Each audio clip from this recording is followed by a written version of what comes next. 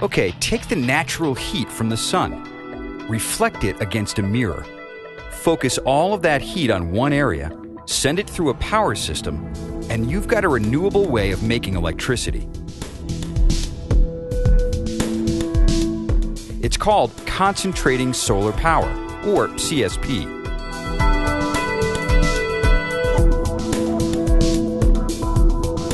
Now, there are many types of CSP technologies: towers, dishes, linear mirrors, and troughs.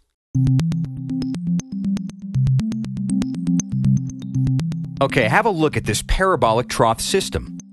Parabolic troughs are large mirrors shaped like a giant U. These troughs are connected together in long lines and will track the sun throughout the day. When the sun's heat is reflected off the mirror, the curved shape sends most of that reflected heat onto a receiver. The receiver tube is filled with a fluid. It could be oil, molten salt, something that holds the heat well.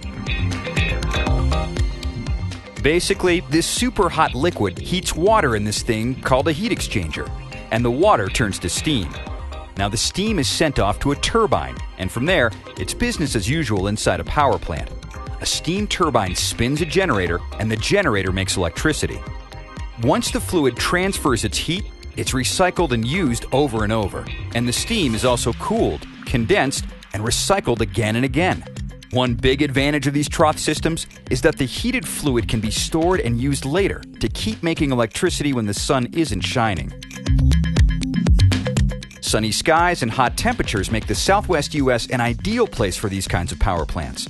Many concentrated solar power plants could be built within the next several years, and a single plant can generate 250 megawatts or more, which is enough to power about 90,000 homes.